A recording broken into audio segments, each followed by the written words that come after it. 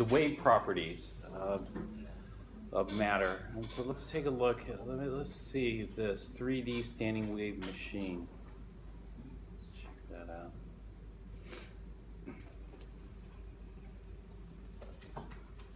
Okay. Actually, we'll go to the 2D standing waves.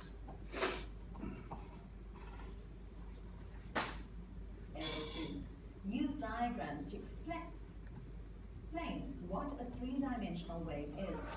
Apply the properties of two-dimensional waves to three-dimensional waves and solve real-life problems involving water waves.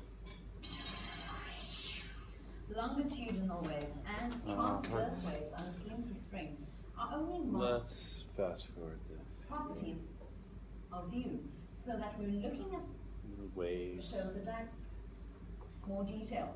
We can. Actually, sorry, this is not the one I want. Parallel lines to represent. I think, is this it? Formaldehyde, nitrobenzene. Actually, I don't want that.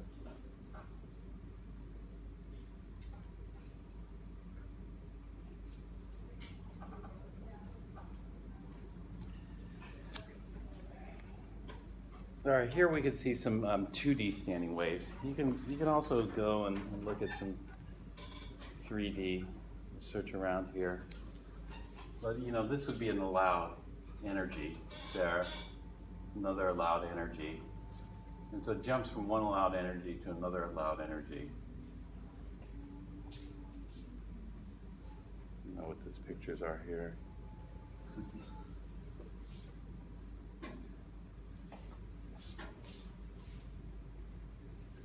Let's fast forward then. Here we go.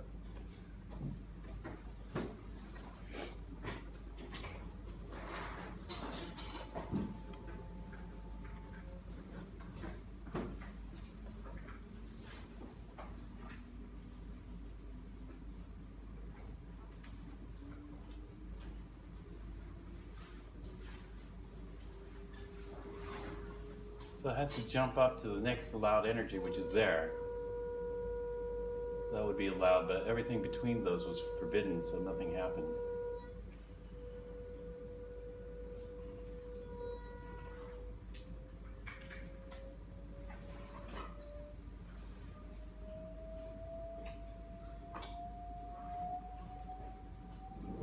Where's the next allowed energy? Right there. Do you see that? And so you're going through a allowed energy and then a whole bunch of forbidden energies, and then boom, another allowed energy.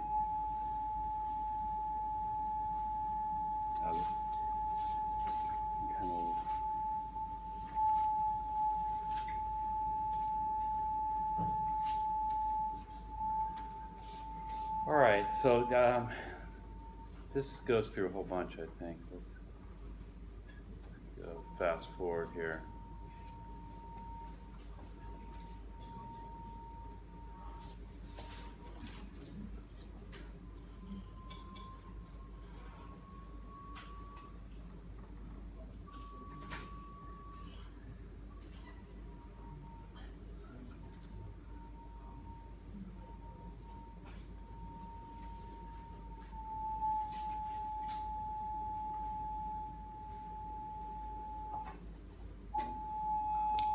Turn down the volume here.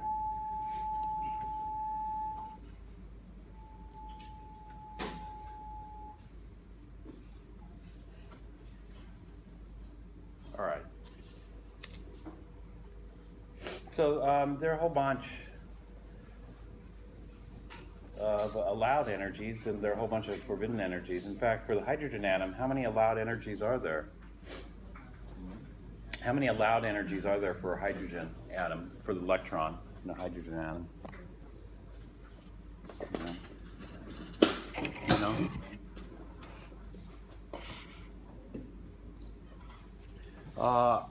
We can figure it out. We can figure out for the hydrogen atom, you'll see the lowest energy is going to be n equals 1. The highest energy will be n equals the highest energy for the hydrogen atom be? Infinity. Stop this here.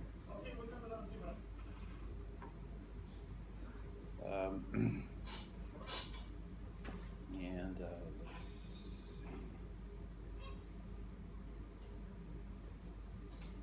Just watch.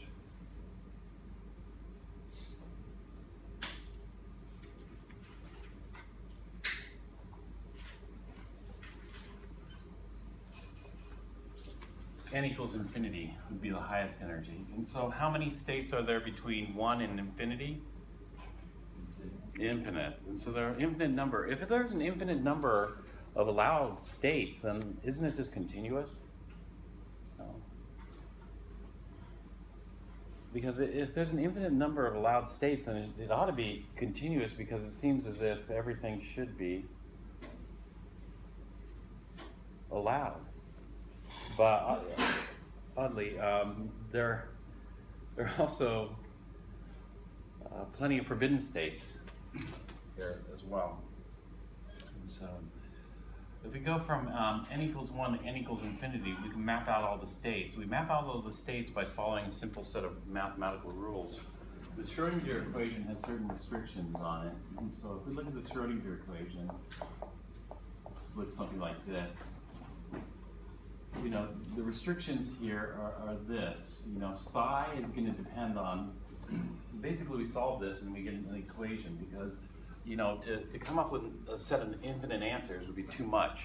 And so what we do is we get an algebraic equation. The algebraic equation I'm not going to write here, but the algebraic equation is going to have 3 variables. And for those 3 variables, there are limited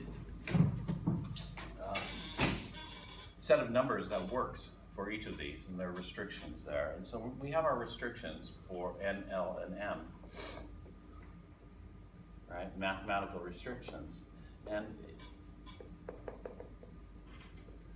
in order to be a solution or an answer to the Schrodinger equation, these are restricted to certain values. And we know what those values are. Do you guys write that down, right? Okay. Then we see some other patterns arise from here. One, the energy here, this energy is going to depend on primarily N and Z. And Z for, you know, a single electron species. This would be single electron. For multi-electron, it's N and L for multi-electron.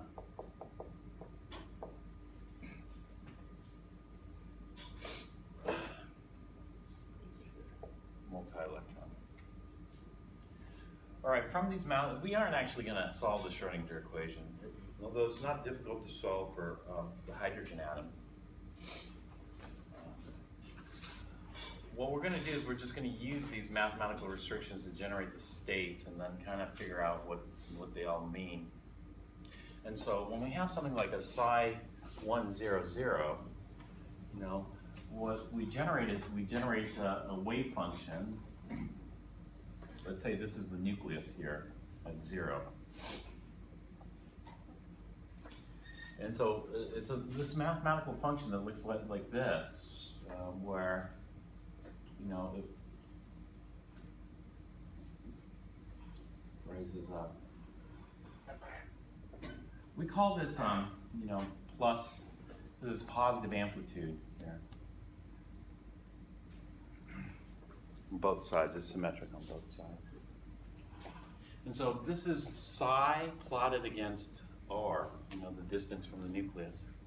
And we can see the, you know, peaks out near the nucleus and then drops as we get farther away.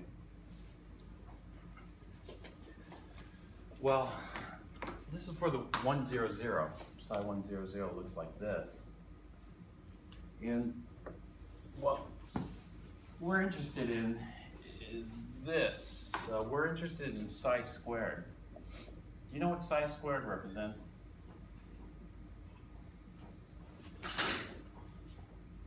Psi squared represents the probability.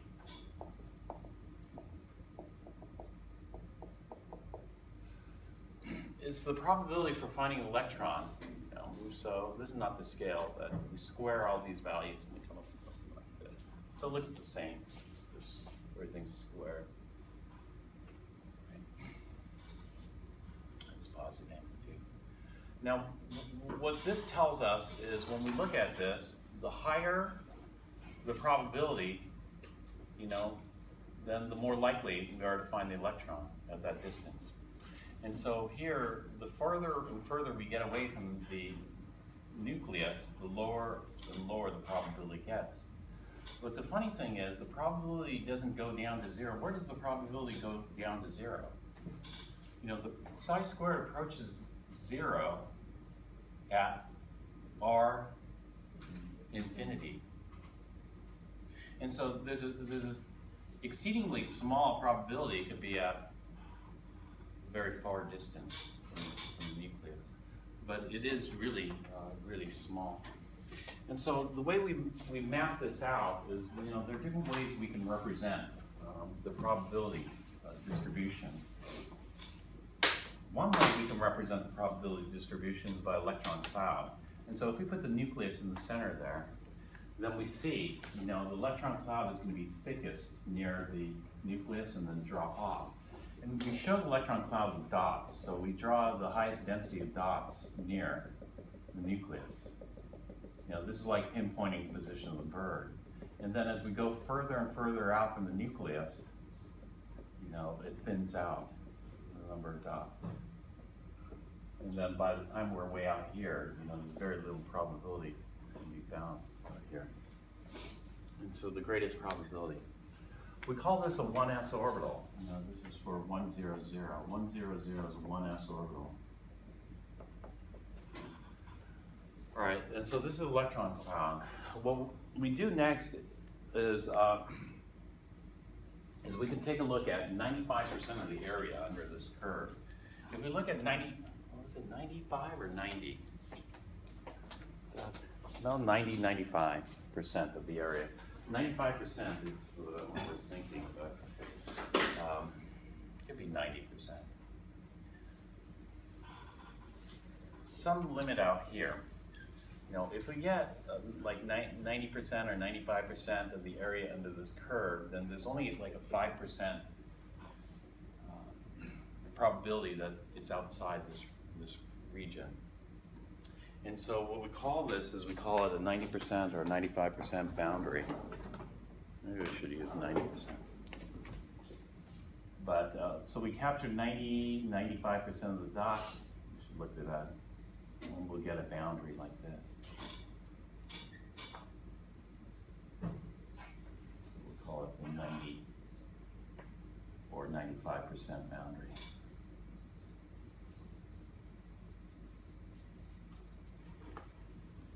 You know, depending on how much you want to capture. And so what that results in is something that looks like this for the 1s orbital. In which, you know, 1s orbital is just a ball like this, a sphere. And that, you know, 95% or 90% probability of finding the electron inside, 5% finding it outside. And so this is the boundary. So this is the shape of the orbital, what we call the shape. The shape is given by L. You know, when L equals 0, we have a spherical shape, or an s orbital. Okay. That's it. Now, we're going to jump up.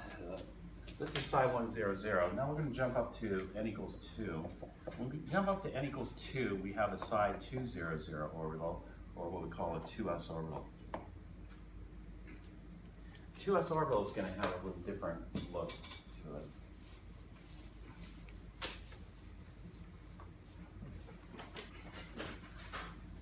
The 2s orbital is when we look at psi for a 2s orbital, it looks like this.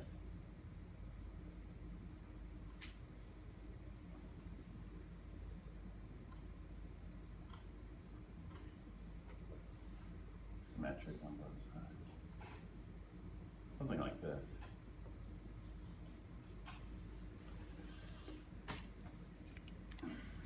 where when you look at the curve, there's negative amplitude and there's positive amplitude. So this is positive here, this is negative here, positive, negative here. Although this is still just ones. Yeah, like that.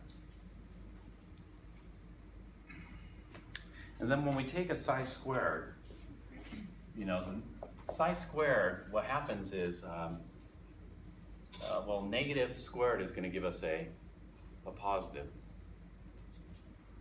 This is called phase. You know, positive amplitude is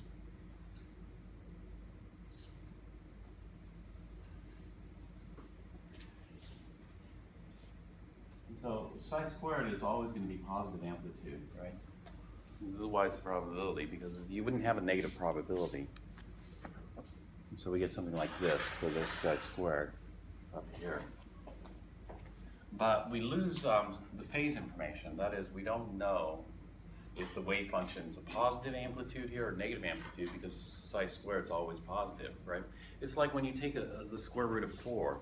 If you take the square root of 4, it's plus or minus 2. But, you know, which is it? Is it plus 2 or is it minus 2? Right? And so we don't want to lose track of that, because it makes a difference, you know, how these waves interact with other waves, whether it's negative amplitude or positive amplitude. And so what we do is we keep track of the phase information by just writing a plus and a minus there. That's it. There's an interesting feature of this wave, and that is this. This area where we have 0 amplitude or 0 probability. This is called a node. A node is a place where you're going to see 0 probability. There are actually 2 nodes. There's a node at infinity where there's 0 probability, and then there's a node here. For the 1s orbital, there was no node, you know, what we call an internal node. There was just an external node. And so there's another mathematical pattern here. You know, what were the other mathematical patterns that you know? They're n squared orbitals, right? For each n. That's something we saw. There are n squared orbitals for each n value. The next mathematical pattern is that there are n minus 1 internal nodes.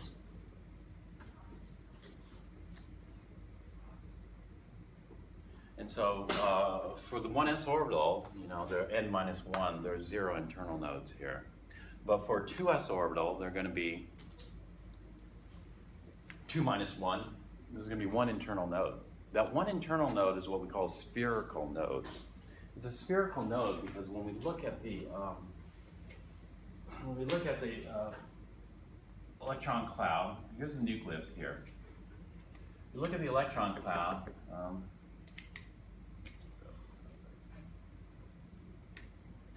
We're going to see the highest probability is going to be near the nucleus, like a 1s orbital.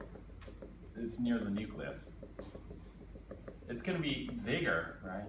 Let's say if we're comparing this to 1s orbital, you know, the 1s orbital is going to be smaller, like this. This might be the 1s orbital here. They overlap in the same region, so a 1s electron can be in the same region as a 2s electron, right? But the 2s electron is more energetic, and so it's the electron cloud is going to look a bit different. And then what we're going to have is we're going to have a nodal surface, or a nodal sphere here. And so this is going to just encircle this in 3 dimensions. There's 0 probability of finding electrons there. And then as we go out, then we'll have this, the 2s continue, and then this drops down to 0 further out again.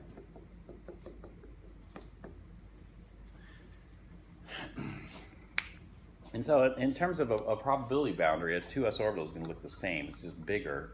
And inside that sphere, there's going to be an internal node of 0 probability. This is a 2s orbital. I showed the 1s orbital in here in green just for comparison. 1s orbital. And the blue would be the 2s orbital. A 3s orbital is going to have how many nodes? 2 internal nodes. So 3s orbital is going to be bigger. more energy. And then there's going to be 2 internal spherical nodes in there.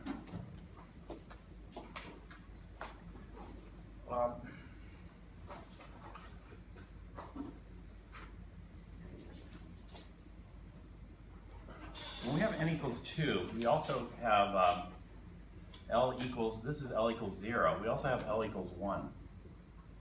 This is L equals 1. Here. And so this is L equals 0. So when we have L equals 1, then we have 3 m values, right?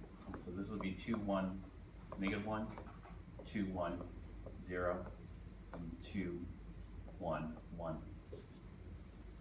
And so what do these look like? Well, what they look like is this. Basically, we are going to have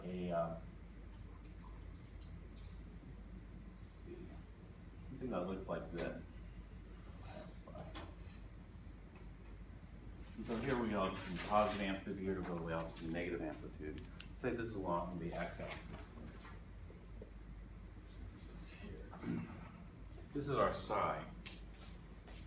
Psi squared is going to have all positive amplitude. Let's do psi squared up here. Psi squared is to be like this.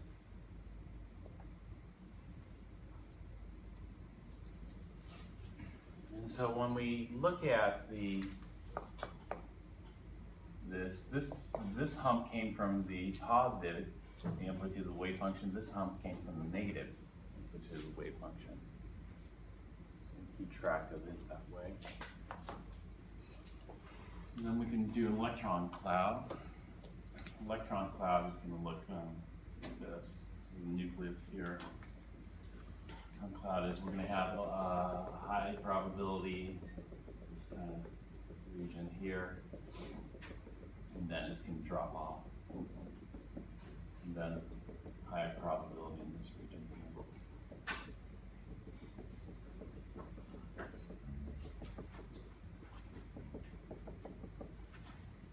This is the positive. This is the negative. All right, so this is a 2, n equals 2, so we have 2 minus 1 nodes. We have a different kind of node here. This is a nodal plane. And we can see that here. This is your p orbital, your px orbital. The px orbital, you know, we have electron density here, and then a nodal plane. This is just one orbital.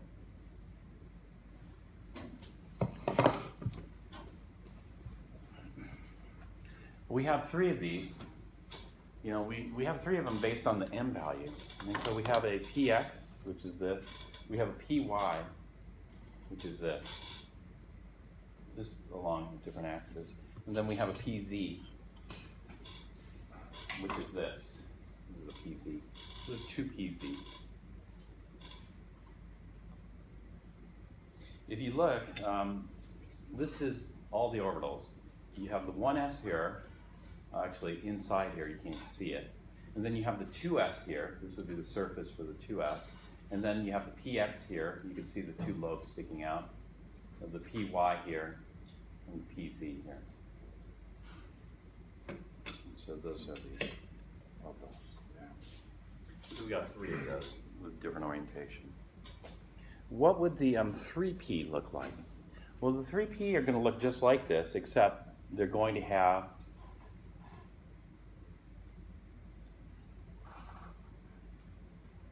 one more node.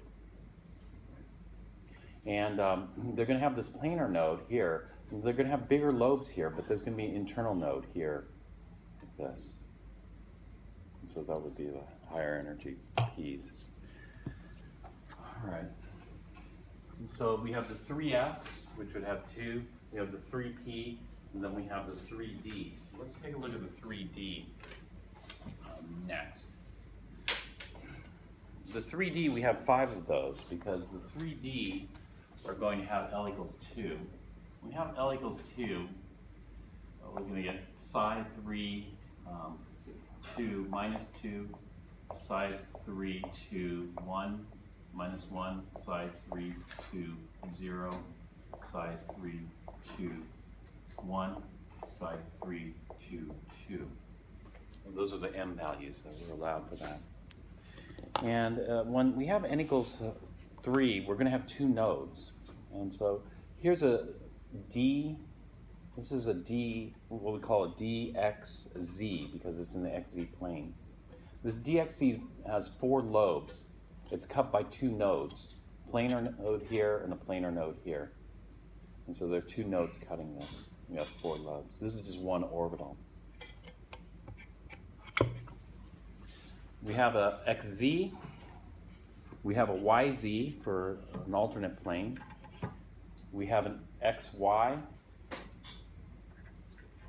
we have what we call an x squared minus y squared.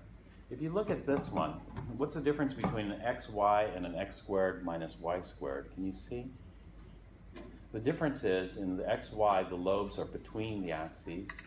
In the x squared minus y squared, they're along the axes. And so these would be 2 allowed states with electrons. And then we have a funny one that looks kind of like a p orbital. These have 2 planar nodes, but this one has, kind of strange, it has 2 conical nodes, like cones. And there's a cone coming out here, it's a node, and a cone coming down here that's a node. And so this has 2 conical nodes. This is what we call a dz squared. And so the orbitals, you don't have to memorize these, but we give names to these like dxy, dxz, dyz, dx squared minus y squared, and dz squared. Okay. But in this way, we can build up all the allowed states for the hydrogen atom. But the hydrogen atom, the energy just depends on n. And so I made a mistake here. These should be what we call energetically degenerate. For example, the p orbitals, all the p orbitals have the same energy. Because if you look at the shape, they're all the same, right? And so their interaction with the nucleus is going to be the same. And so these p orbitals have the same energy. But why would the s orbital have the same energy? Here. And this is a 1s, fortunately. We don't have a 2s. And so what's odd is this. In the hydrogen atom, I made a mistake here. These should be the same energy. Same energy, we call it degenerate. They should be the same energy for single electron species.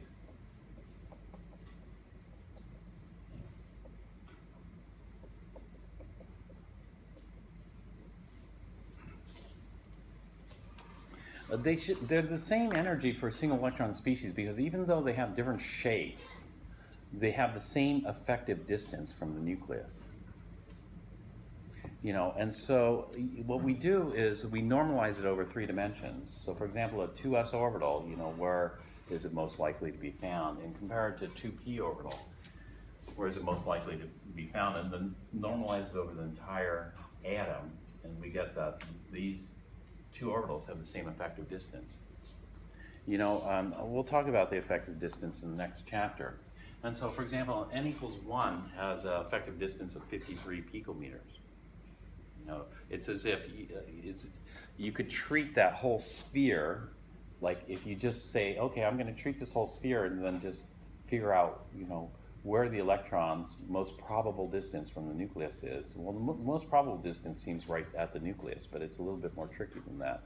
But when we figure it out, it comes out at 53 picometers. That's the effective distance of a 1s orbital. For 2s orbital, the effective distance is going to be n squared times 53, which would be 4 times 53, 212 picometers. And so 2s orbital has an effective distance around the nucleus of 212 picometers, but oddly enough, a 2p has the same effective distance, even though it's a totally different shape. And so their interaction with the nucleus is the same for both of these. And the same thing happens with the threes, you know. They're all the same. And so when we're looking at electron transitions, actually, let's do one more thing before we do that. When we're looking at electron transitions, for example, n equals 5. If we're at n equals 5, it drops down to n equals 2, then it emits light. So n equals 3 to n equals 2 emits red light in hydrogen. N equals 4 to n equals 2 would be green. N equals 5 to n equals 2 would be blue. And so let's take a look at the n equals 5 to n equals 2 transition.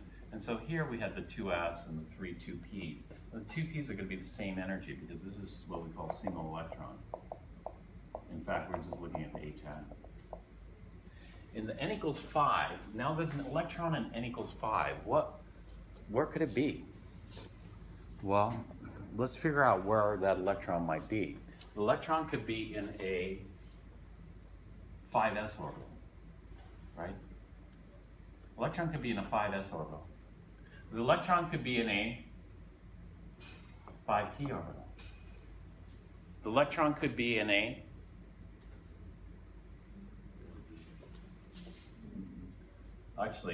for the hydrogen atom, there's no 4d here. It's just going to be n equals 5. All the orbitals are going to be energetically degenerate because the hydrogen atom, it only depends on n. And so it could be in the 5d. It could be in a 5. What comes after d? It could be in a 5f orbital. How many lines should I draw for 5f?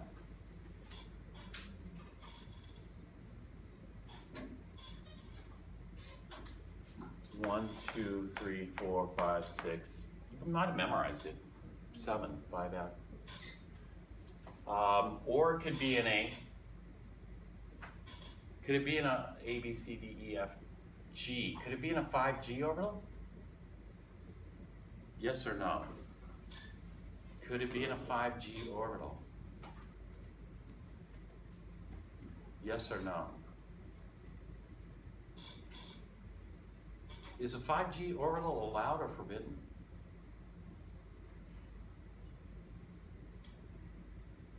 How would you know? 5H? 5I? Allowed or forbidden?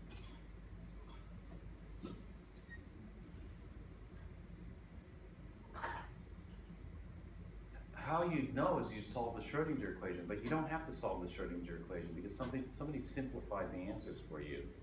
The answers fit a simple pattern, right? What's a simple pattern that the answers fit?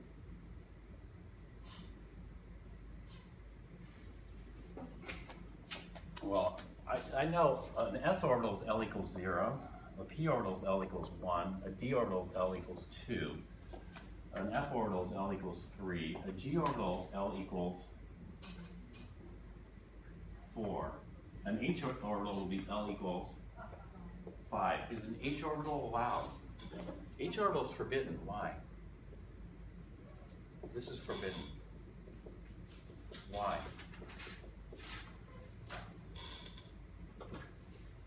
An h orbital is forbidden because it wouldn't solve the Schrodinger equation. It's a forbidden energy.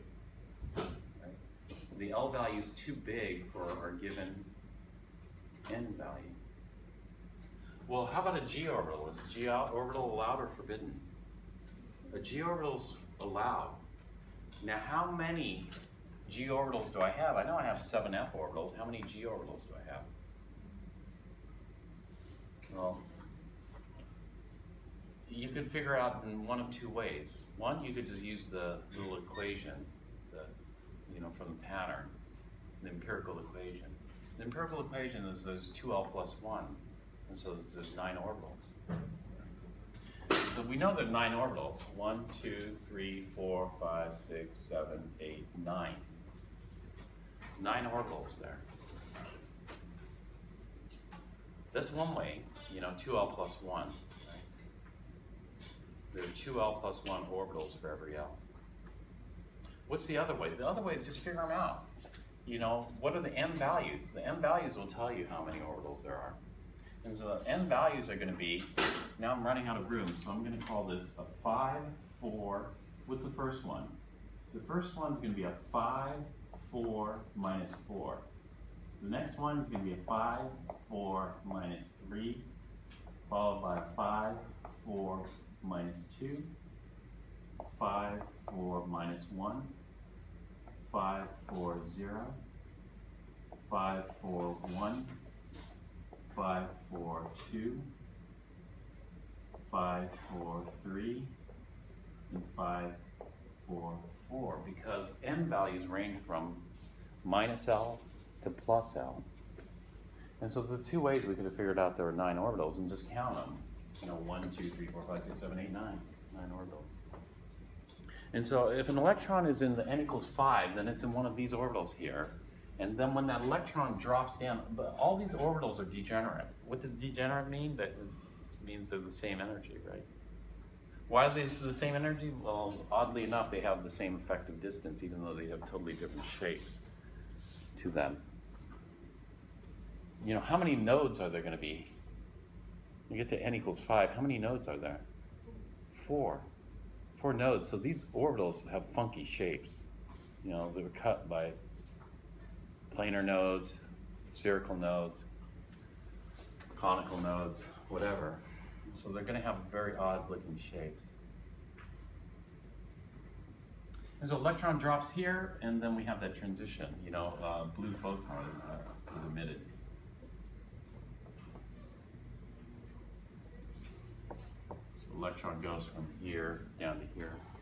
And so this is, you know, in Bohr just said it's the 5th orbit, the 5th orbit.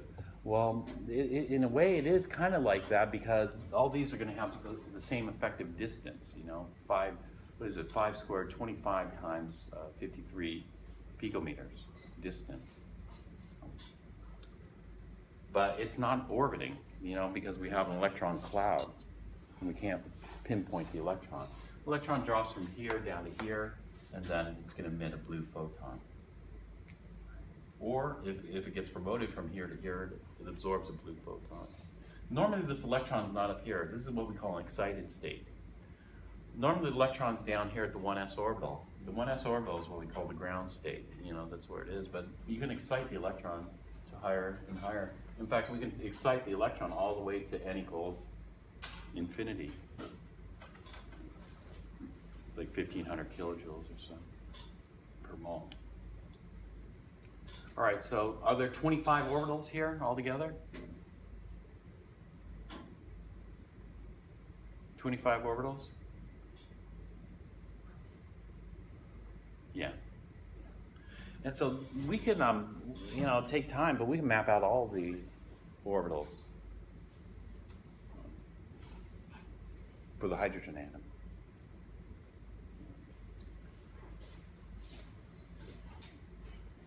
All right, so this is the quantum mechanical interpretation of the hydrogen atom. Let's go to multi-electron.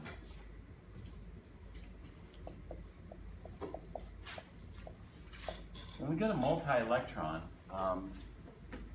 the Schrödinger equation becomes very difficult to solve.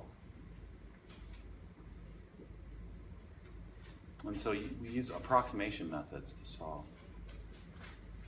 So for the hydrogen atom, the Schrödinger equation can be solved exactly. For the multi-electron atoms, approximation methods are required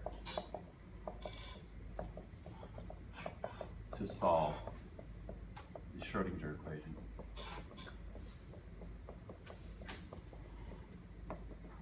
But one of the major differences between the one electron species and the multi-electron species is the energy. The energy now depends on N and L. Why does the energy now depend on the shape? The energy depends on the shape because of something called shielding and penetration. Now it depends on shape. have keep track of shielding and penetration.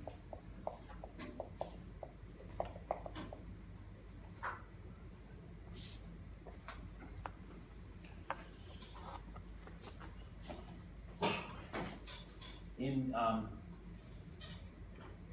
a hydrogen atom, or one electron species, there's no shielding and no penetration. You know, a hydrogen atom would have +1 in the nucleus, or one electron species like helium plus would have +2 in the nucleus to draw in the electron closer. But if we compare a 2s electron versus a 2p electron, they're going to have the same energy.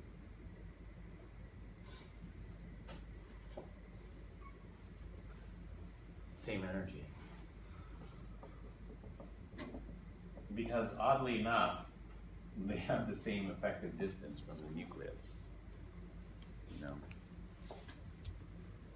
same energy. That's not the greatest 2p drawing there, but that's 2p.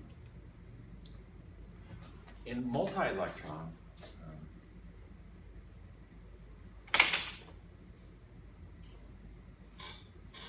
okay, so we're going to go to a lithium. We go to lithium. Lithium has 3 electrons, and each orbital has a maximum capacity of what? How many electrons can we fit in one orbital? You guys remember? 2 electrons we could fit in one orbital. And so for lithium, lithium has 3 protons in the nucleus, +3 charge. Now, one of the things is the more charge there is in the nucleus, let's say you're a 1s electron. If you're a 1s electron and you see 3 plus versus a 1s electron that sees 1 plus, what are you going to be more attracted to? 3 plus. And so this is like a stronger attractor beam in sci-fi. In other words, a 1s orbital in lithium is much smaller than a 1s orbital in hydrogen. So let's just do this as 1s orbital here. The hydrogen 1s orbital is going to be much bigger. Why is the hydrogen 1s orbital going to be much bigger? Less protons. So having the more protons there pulls the electron in. When the electron gets closer to the nucleus, it becomes more stable. And so when we look at the energy level diagram, the 1s orbital for hydrogens, like here, but the 1s orbital for lithium is lower in energy. It's lower in energy, more stable, and closer to the nucleus, smaller. But anyway, we can fit 2 electrons in the 1s orbital. Okay. Now we have a choice. For the 3rd electron, should we put that in a 2s? And so the 3rd electron, should we put it in the 2s orbital? Or should we put it in a 2p orbital?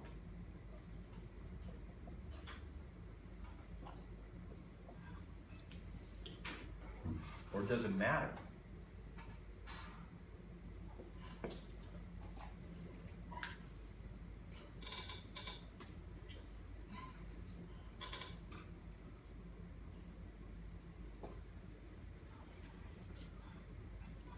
(2s) or 2p, or, well, they both have the same effective distance, so it shouldn't matter, right?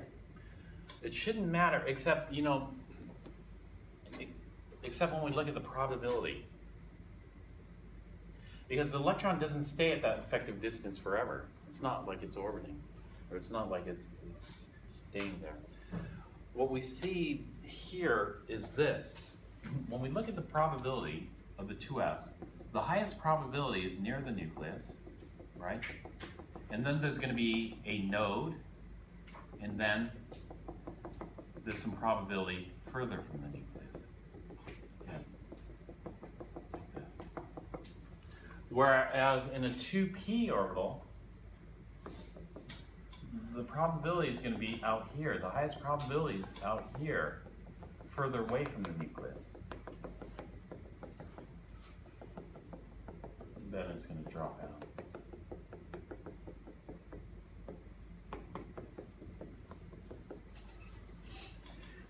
And so what we say here is this: a 2s electron is more penetrating.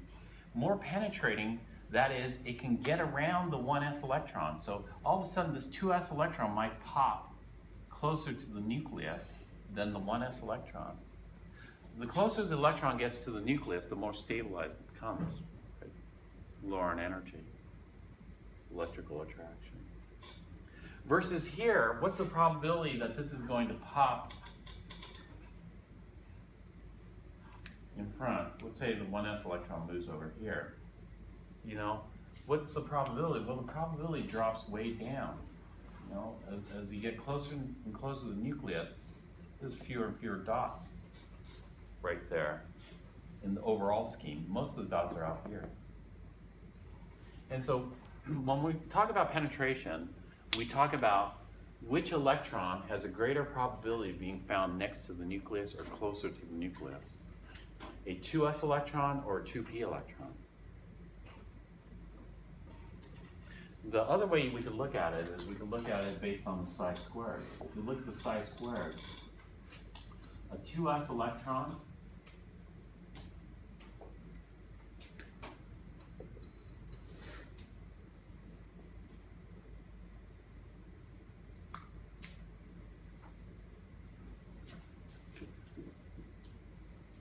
versus a 2p electron.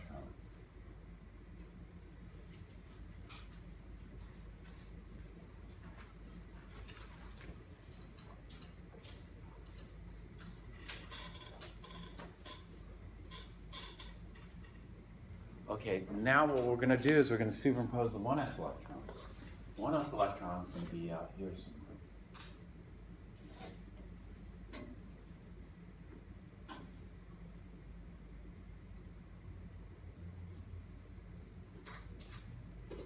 Which one has more blue near the nucleus? The 2s electron. And so we call the 2s electron more penetrating. You know, it can get into the 1s electron's space, basically. And so the 2s is more penetrating.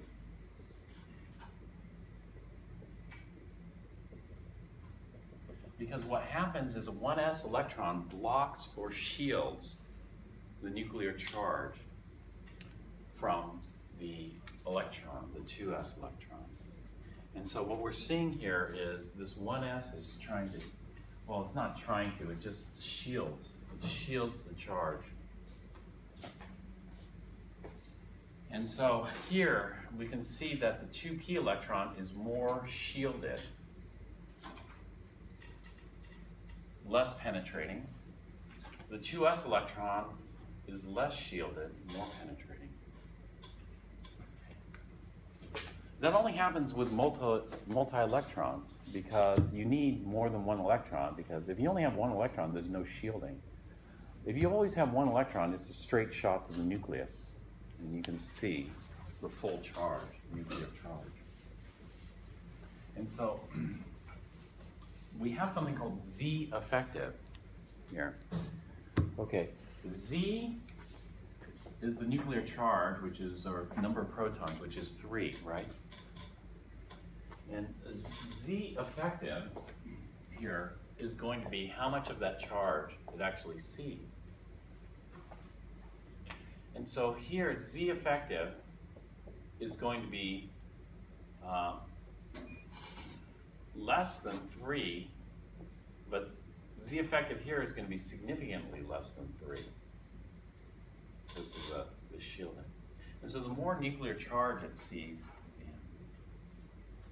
better. We'll talk about Z effective in more detail, in particular the next chapter. And so the result is this. As far as penetration and shielding, the s orbitals are the most penetrating.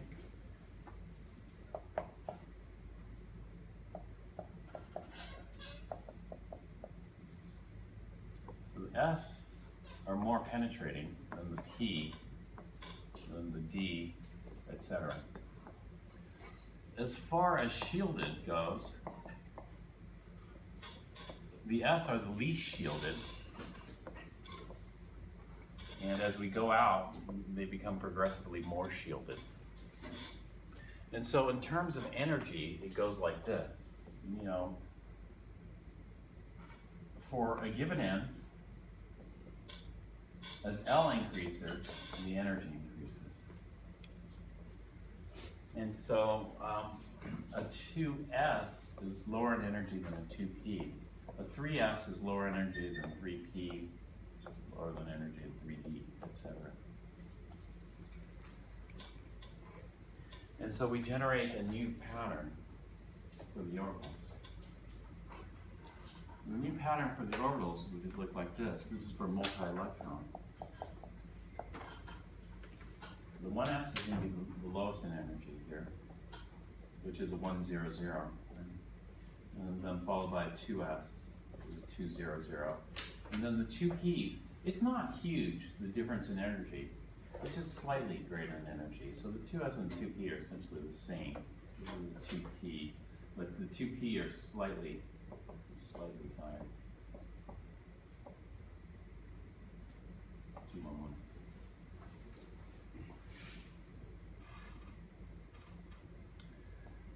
All right, and then we go to the 3s. So we have the 3s, which is a 3, 0, 0, and then the 3p are slightly higher in energy here. 3p, we 3, 2, minus 2, 3, 2, minus 1, 3, 2, 0. Oops, not 2, 3, 1, minus 1, 3, 1, 0. 3, 1, 1. It's a 3p. But what happens here is the 4s. The 4s is more penetrating than the 3d. And so the 4s actually pop in here. 4s. And then it goes like this. It goes 4s, and then the 3d come next. 3d aren't very penetrating. And then the 4p. Yeah. And so we have something that's a little bit tricky sometimes. This is called the first shell.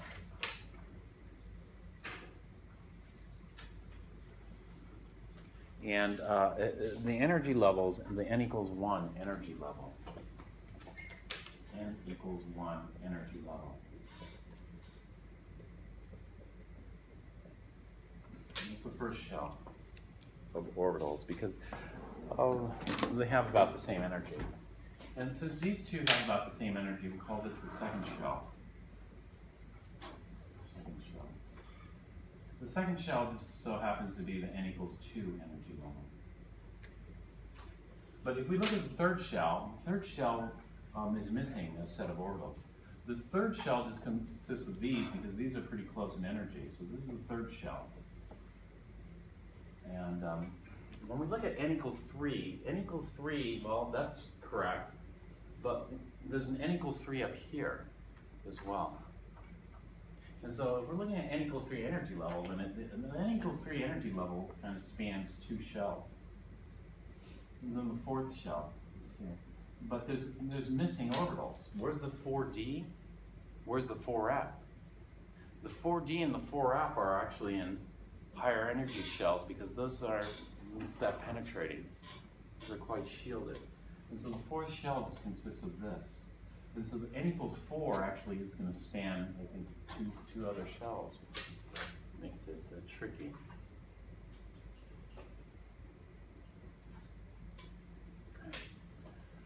Now the pattern, well, how do you know? Well, I just memorized that, but you know, you don't have to memorize it because there's a simple pattern that's easy to remember.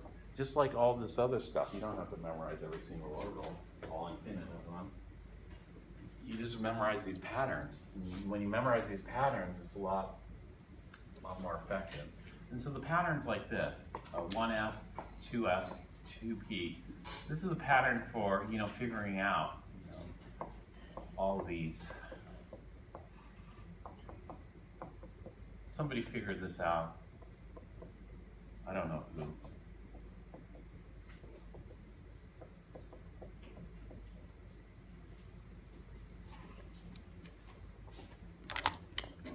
So the pattern for the energies goes like this. 1s followed by 2s, 2p, 3s, 3p, 4s, 3d, 4p, 5s, 4d, 5p, 6s.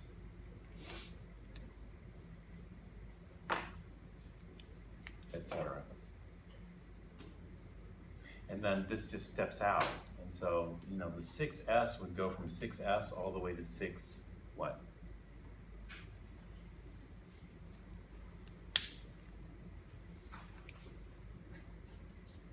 We have 6s, 6p, 6d, 6f, 6g, and 6h, right? Yeah, I'll better write that down. 6p, 6d, 6f, 6g, 6h, etc. All right, so you should be able to go to the fourth shell. Know this to the fourth shell, or have it memorized to the fourth shell.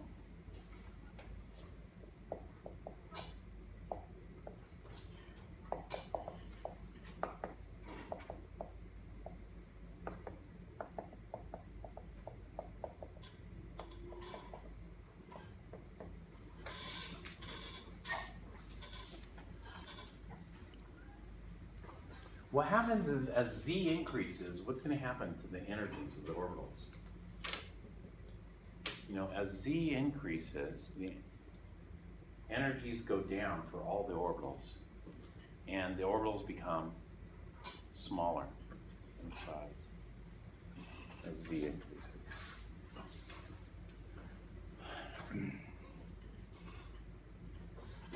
So the three quantum numbers, N, L, and M, just tell us, you know, what the orbitals are: 4, 0, 0, 4, 1, negative 1, 4, 1, 0, 4, 1, 1, 3, 2, negative 2, 3, 2, negative 1, 3, 2, 0, 3, 2, 1, 2, 2.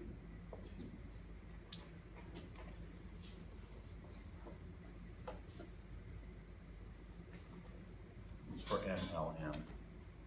Sometimes we leave the psi out there because it just takes too much space. Just write N, L, and M.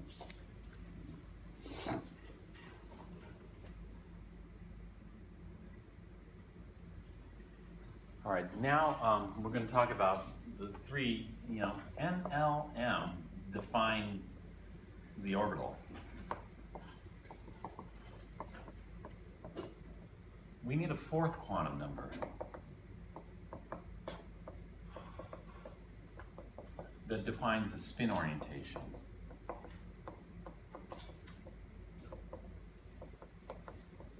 Which we call S, or M sub S. We'll just call it S. L sometimes is called M sub L. It's a magnetic quantum number. But, you know, there's electron spin. This is purely quantum mechanical. And so when we look at an electron can be spin up.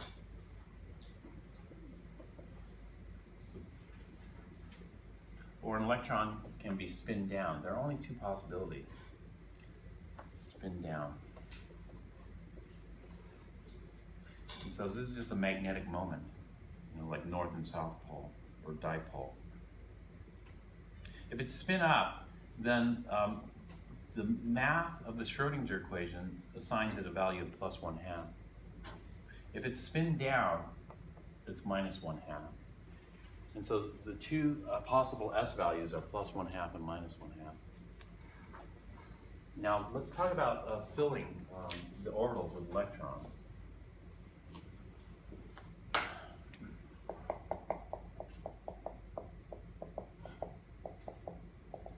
We're going to try to get the ground state. What ground state means is just the lowest energy electron configuration. Lowest, ground state equals lowest energy electron configuration.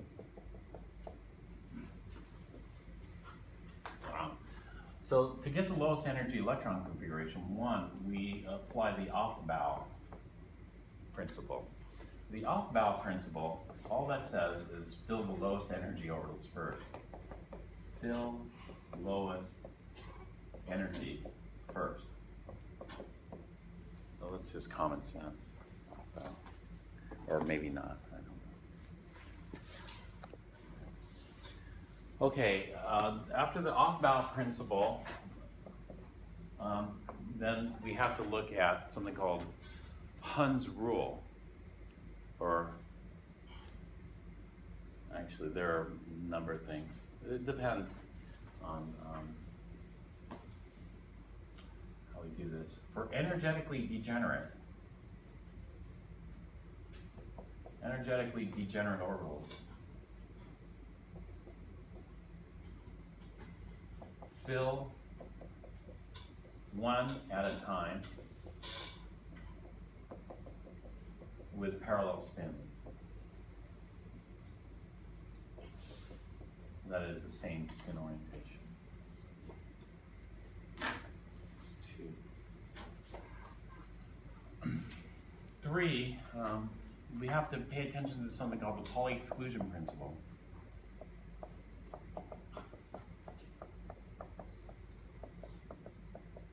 The Pauli exclusion principle says this: no two electrons in the same atom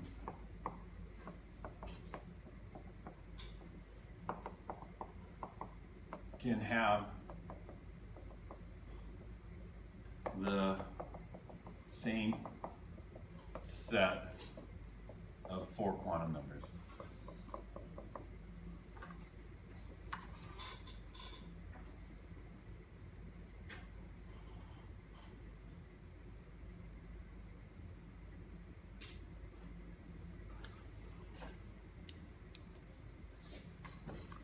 All right, so let's go ahead and fill some of these with electrons here.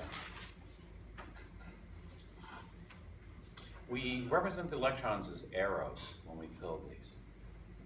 And so since I have this chart still up, we'll just use this chart here and rewrite it. For hydrogen, we can have it, actually, let's just do this.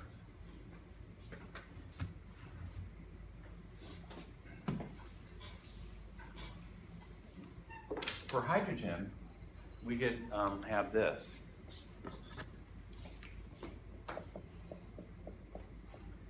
You know, when we look at the 1s orbital, we could either have the arrow pointed up, or we could have the arrow pointed down. It doesn't matter. It's the same energy. It's the same energy unless you apply an external magnetic field. If you apply an external magnetic field, then they're different. But if, in the absence of an external magnetic field, these are the same. This electron is called a 1, 0, 0 plus 1/2 electron. This is N, L, M, and S. This electron here is called a 1, 0, 0 minus 1/2 electron. Oh no. The first 3 pinpoint the orbital. The 4th tells us the spin orientation. And so usually people fill these like this. They'll put spin up. And then the next orbital, for helium, we have 2 electrons. And so the second would have to go spin down because they can't have the same set of 4 quantum numbers. And so this will be a 1, 0, 0 plus 1/2 and 1, 0, 0 minus 1/2. And then we go to lithium. Well, lithium, we're going to fill the 2s first. Why? Why do we fill the 2s? Because it's lower in energy. Why is it lower in energy than 2p? Because it's more penetrating, less shielded. And so we fill the 2s, spin up or spin down, or does it matter? It doesn't matter. We could do spin up or spin down. By convention, most people do spin up. What's that electron called? Well, that electron is in a 2, 0, 0 orbital, and it's plus 1/2. So this is lithium. And then we go to beryllium. Beryllium is going to be spin down because of the Pauli exclusion principle. And then we go to boron. Which of these 3 should I fill first, or does it matter? Is the px more stable than the py?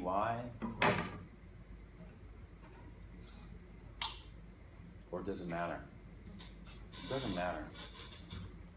This is an arbitrary Cartesian coordinate system anyway. And so I could fill any of these three, spin up or spin down. It doesn't violate. Does this violate anything? If I do the last orbital spin down, is that a violation of anything? No, it's fine. This would be a 2, 1, 1, negative 1/2. But the next electron, where would I put it? Would I fill this orbital? No, I'd have to put it in one of these two. It doesn't matter which one because they're all perpendicular, orthogonal with one another. And so I could pick either one of these, but the electron has to be spin down because they have to be parallel spin. Well, usually what people do is they just go left to right, right? Spin up. And so the first one would be beryllium, and then boron, okay? And then after boron comes carbon. Actually, I miscounted my electrons. This is a beryllium, boron, carbon, nitrogen. This is nitrogen. Once we're at nitrogen's interesting because all these are half filled, and then we go to oxygen. Oxygen, now we've run out of room and we have to pair them. When we pair the electron, we just pick one of these, pick the first one, pair that, etc. So this is how we generate it. And so it's easy. It's easy to know the quantum numbers for the orbital, and it's easy to know the quantum numbers for electrons. Can you figure it out?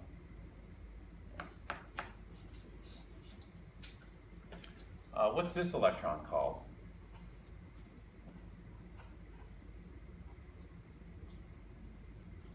What's that electron called? The electron's called a 3-2 minus 1 minus 1/2 electron. Now, if you didn't use quantum numbers, describe the electron for me. If you didn't use quantum numbers, you'd say, well, in the second orbital of the D subset, this is what we call subset or sublevel. In the D sublevel, we have an electron that would spin down. Now, this is not very good, right? And so this is why we have these quantum numbers. Quantum numbers can quickly pinpoint and tell us exactly what electron we're talking about. All right, well, I said sublevel. Well, we have things called subshells. So if we have the second shell, there are two subshells in the second shell, the S and the P. When we look at the third shell only has 3 subshells, the S and the P. The fourth shell has 3 subshells, the S, the P, those are 4, and the D. See that?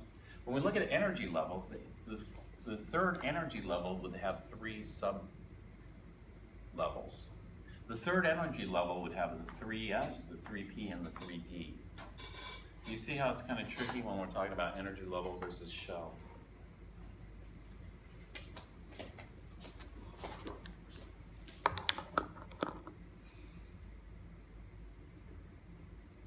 All right, so this is the basics of the periodic table, because the first shell is the first period in the periodic table.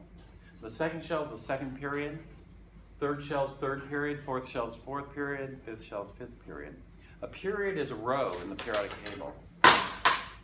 Oops. And so let's take a look at the periodic table here.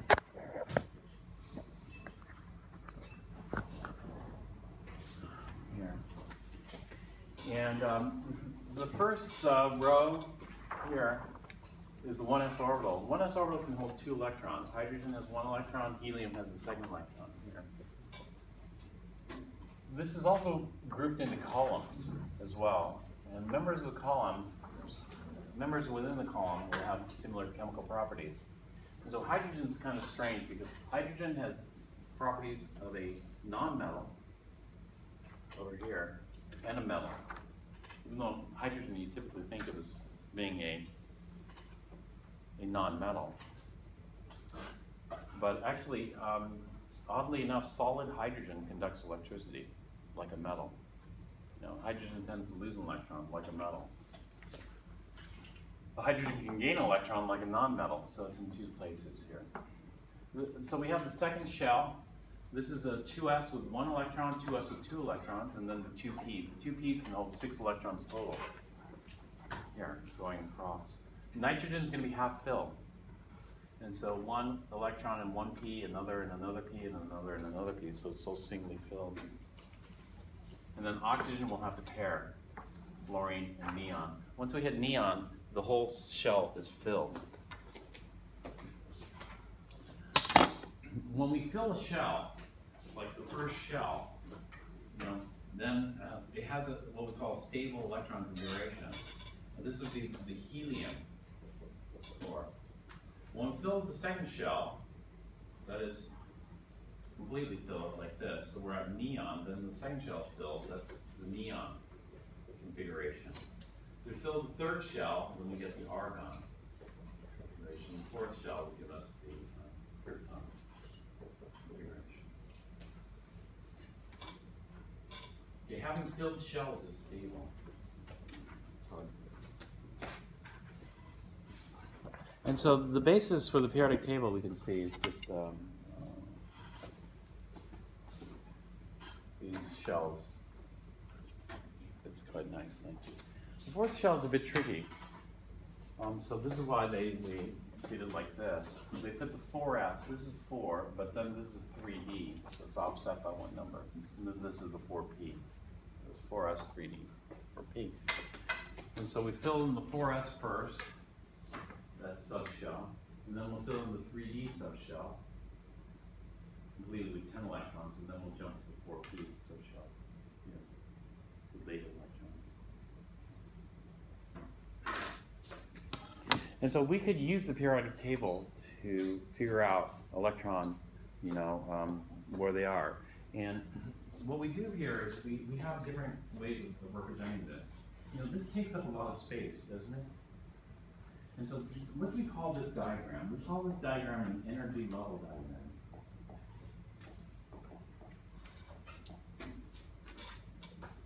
But there are other diagrams that take up less space. In your homework, you use an orbital box diagram like this. In your homework, they don't have enough space to write it. And so typically, rather than writing an energy level diagram, we'll have an orbital box diagram. In the orbital box diagram, they show 1s, 2s, 2p, 3s, 3p, etc. The advantage of the orbital box is it takes up a lot less room. The disadvantage is what? Yeah, we don't know the relative energies. All these boxes are evenly kind of spaced. And so we don't see the big gaps here, and that 2s and 2p are close, etc. So the orbital box diagram for neon would look like this. And here we filled up helium, and then here we fill it to neon.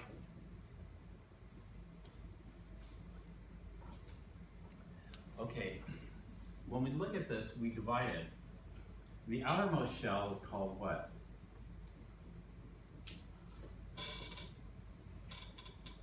These are called the valence electrons. The inner shells are called the core electrons. Now we have to be careful because in Chem 4 you learn the outermost shell. Well, technically it's not the outermost shell, it's the outermost electrons. And so the valence electrons, we're going to define it a little bit differently. The valence electrons are defined as the electrons in the highest n level, or levels, in the highest n levels.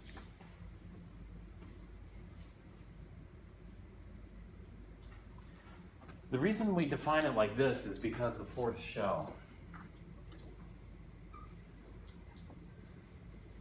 The fourth shell is funny because the fourth shell is a mix of valence and what we call core electrons.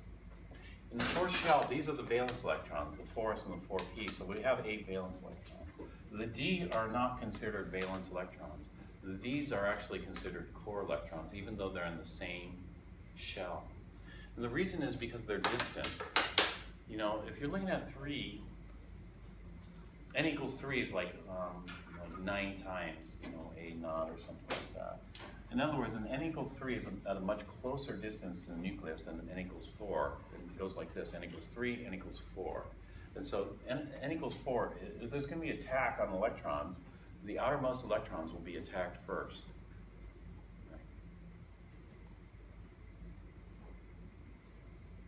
Followed by the inner. And so the valence electrons are where the chemistry happens, and that's why we call those different. All right, this is the orbital box, and then we have something called an electron configuration. Electron configuration is very compact. Electron configuration, we just call that 1s2 to represent 2 electrons in 1s. 2s2, 2p6. Okay, this is helium core. These are our valence here. Or an expanded. Although I'm never going to do the expanded. 1s2, 2s2, 2px2, 2py2, 2pz2. But we aren't going to do the expanded.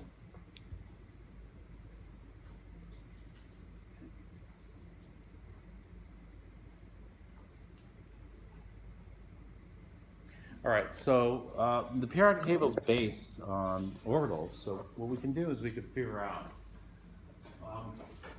I'm not going to ask you to draw the energy level diagram for uranium. That'd be too much, right? 92 electrons in uranium. Let's see, let me get a periodic table up here. It's easier to see.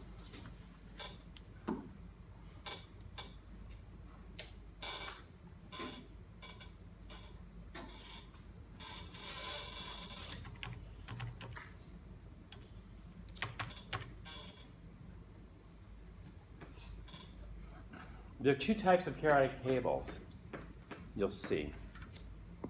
These are the 2 types. You see there's 2 blank spots here. What they did was they took these 2 and dropped them down here. This is called the F block. The F block has 7 orbitals and take a total of 14 electrons, but you'll see there are 15 here. 1, 2, 3, 4, 5, 6, 7, 8, 9, 10, 11, 12, 13, 14, 15. So what they did was they took some of the D's and dropped them down here and mixed things up. I'm not going to do that. Let's look at a standard periodic table. Do they have a standard periodic table?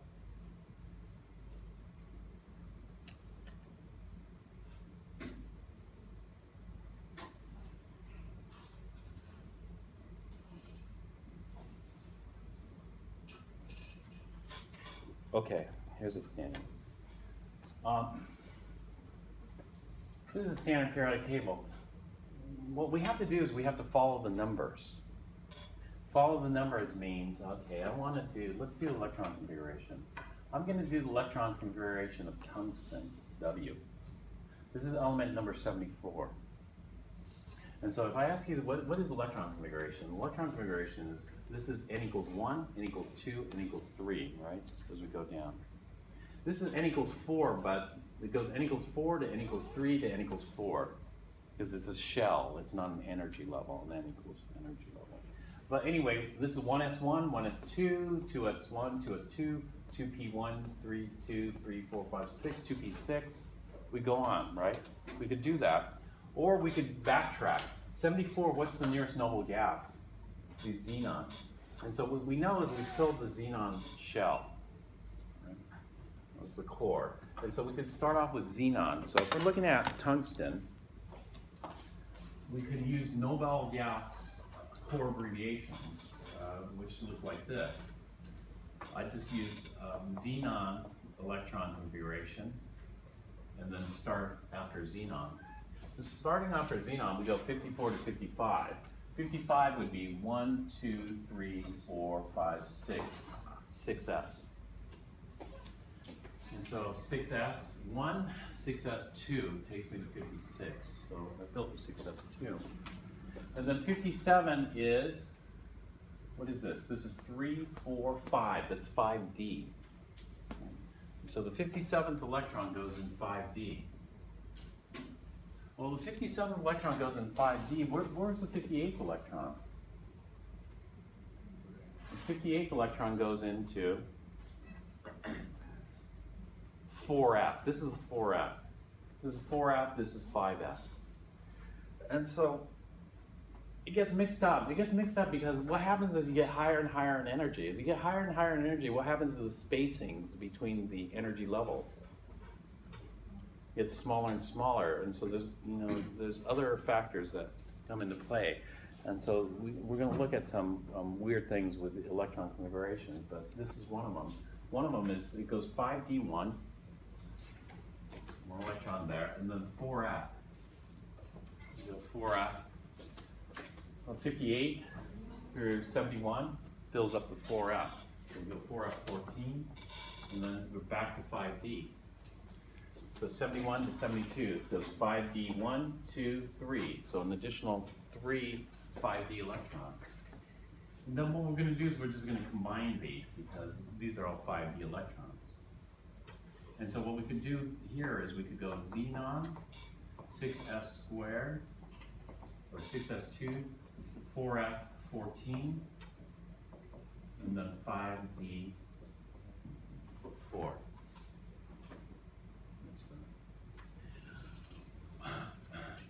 To better see the core versus valence electrons, we do this. We write these in numerical order.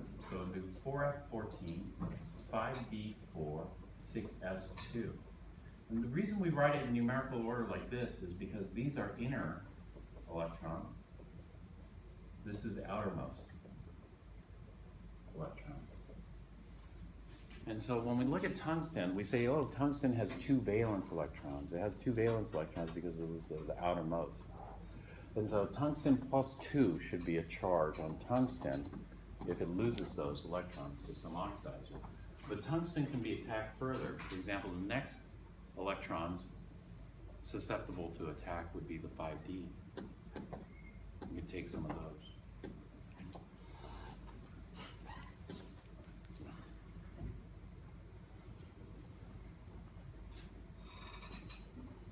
Okay, we're going to learn about 2 important exceptions to the filling next time. We're not done yet with chapter 8, unfortunately. Okay, we're done today. What's tomorrow's lab? 8 and 9? Gosh. Okay, I'm behind. So 8 and 9 deal with chapter